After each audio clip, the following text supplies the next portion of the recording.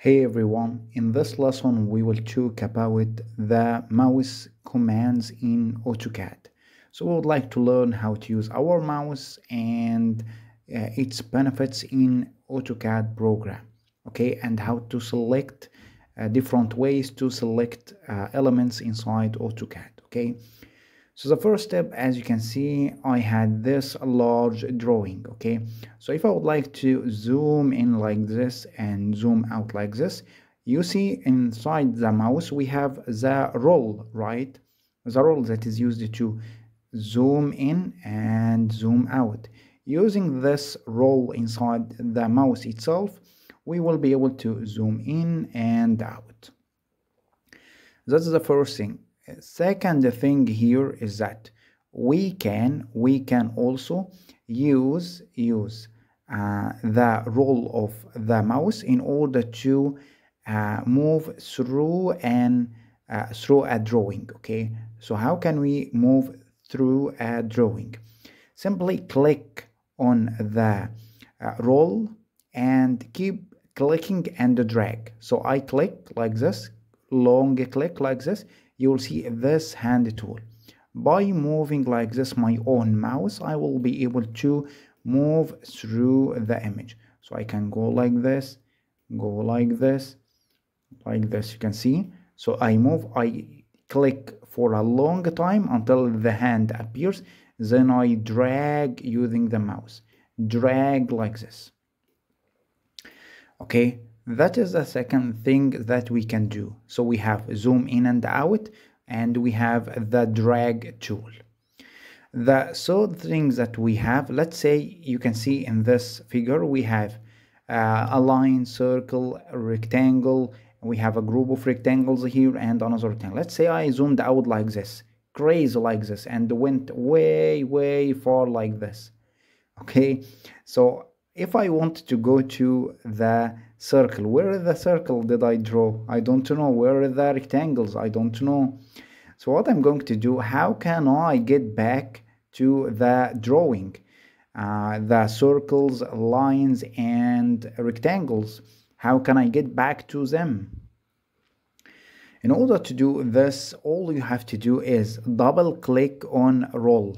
So if you double click on the roll, you remember this drag. Now double click like this. You can see everything back. You can see the screen now contains all of the elements that we have drawn like this.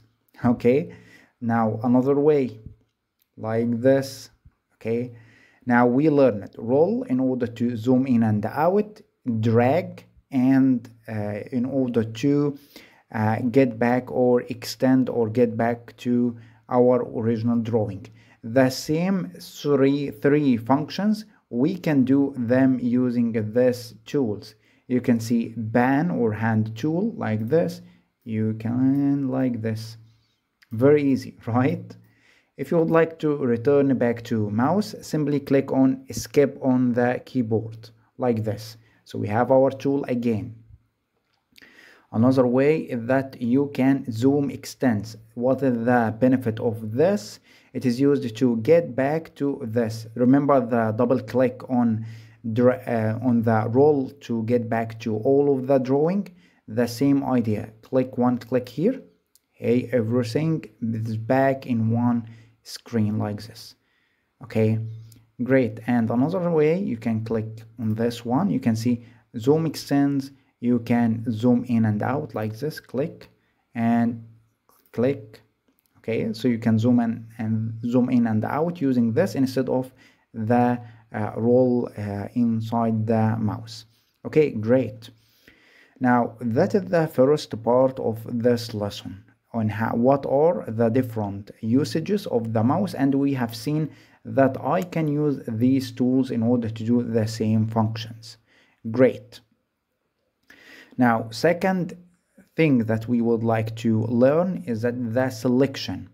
So how can I select components? The first and very basic method is to click on any shape. So we have, you can see, it starts to becoming more light or giving more light, you can see. Okay, so click on it. You have selected this rectangle. You can click on this one select it to click like this, you selected it. Okay, now click on skip to cancel the selection like this. Great. Now what else? There are two ways to select using the mouse. How can I select? You can select using like this. Click, one click like this, and drag like this. Okay, and click like this. You have selected the figures. Another way, you can click like this and you will have it like this. Okay, so someone will ask me, what's the difference between the green rectangle and the blue rectangle? So if I click and go to from right to left like this, you have green rectangle. If you go from left to right, you will have blue rectangle. So what's the difference? Okay, the difference is that if you use the green one, just by touching a small part of rectangle or any figure, just by touching it like this and click, you have selected the figure. However, if you choose the blue one like this, click and like this, you can see it is not giving any light. So if I click like this, nothing happened. Why? Because in the blue rectangle you have to select the whole figure like this. You can see when I selected the whole figure, you can see it gives the light. It means I can select it. If so, like this. Okay, however, if I just go part of it, it will not be selected. If it is the whole figure, it will be selected. Okay, so you can see if I do it like this, you can see it will select what? It will select only the line, because this blue rectangle covers it all like this. However, if I use this one, the green one like this, you will be able to select it even if you just touch it. Okay, that's the difference between this method and this method. Now, how can I use something like this? So if you go here, you can see this figures, group of rectangles. If I would like to select just these lines, you can just click on them like this, or you can simply go like this and cover them like this. You can see they are the only two that gives light, so they have been selected. If I would like to delete them, click on delete on the keyboard like this. You have deleted or erased the figures.